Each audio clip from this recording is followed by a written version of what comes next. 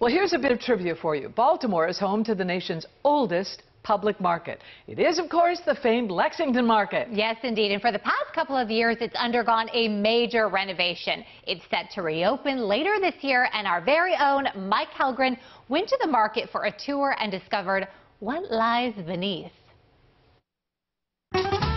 Few places in Baltimore are as steeped in history as Lexington Market.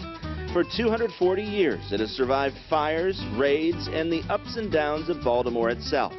From a sprawling, mostly outdoor marketplace that grew to more than 1,000 vendors, Lexington Market got its start when our nation was new.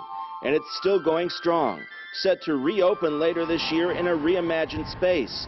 The A-frame roof is a nod to what the market looked like in the early 1900s. What you're seeing here today, Mike, is the new Lexington Market. We got a peek inside with Pickett Slater Harrington of Transformed Lexington Market. So imagine everywhere surrounding us, 360s, vendors cooking and preparing food, while in the middle you have specialty vendors that are selling their wares as well, while downstairs you have all the fresh food. The new South Market facility, which at one time was a department store, then a parking lot, has been under construction for 2 years, and he can't wait until everyone gets to experience it. I hear a lot of great hope and fear when it comes to the development of Lexington Market. Sometimes it's a fear of change and things being different, but there's also this tremendous, deep hope for Lexington Market, and that hope is what's driving this project, and it's truly going to be what the community of Baltimore makes this space.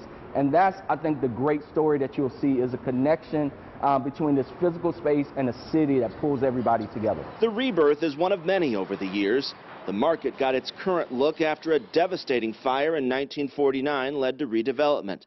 Tracing its origins to 1782, Lexington Market was always a bustling collection of stalls, though many were outdoors. You can still see the vendor numbers etched into the curbs on West Lexington Street. They really didn't want you to know what was happening down here, so we can only kind of guess. Johns Hopkins with Baltimore Heritage, yes, that is his name, helped us unlock some of Lexington Market's mysteries, taking us under the garage that spans between Paca and Green Streets. It's here where large underground vaults, the Catacombs, still exist, although tours like this one have not yet resumed. We kind of don't know how extensive it is. There are a couple mysterious doors that are concreted up that we don't know where they go or where they lead to.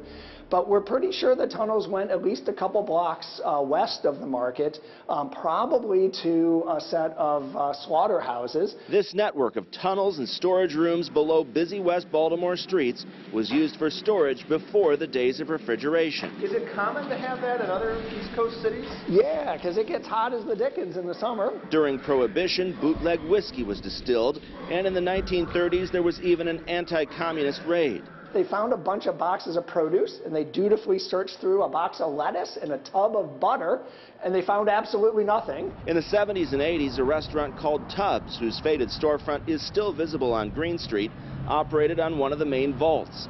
The dusty old fixtures are still there. Tubbs was abandoned in a hurry, shut down reportedly over go-go dancing in the late 80s, and the space remains frozen in time. The liquor board chair, in closing it down, said something like, I am no nun, and what I saw there would make me ashamed. You can see the ghosts of the past here. You just have to know where to look. It is almost impossible to come down here and not wonder what's happened over the 150 or more years in these tunnels and in these spaces. It's the place that has fed Baltimore for centuries. Yeah, this is the best chicken in the city right here. I love Krause's Deli. They do a fresh roasted turkey. Paul Rupert now runs Lexington Market along with Baltimore's other historic marketplaces. Public markets are special because they attract and they appeal to everyone. And he's excited to share the latest reimagination of this iconic Baltimore space. One of the most important projects that we've done in Baltimore for the last couple of decades. With more than 2 centuries of history, Lexington Market is evolving yet again into a new gathering place, hoping to keep that old Baltimore charm. When you talk to regulars here, what keeps them coming back? Really, they come for the vibrancy and the vitality. The new market building really builds on a 200-year tradition of this fascination with Lexington Market and a commitment by all of us who love it to make it as vibrant and relevant today as it has been for generations and generations.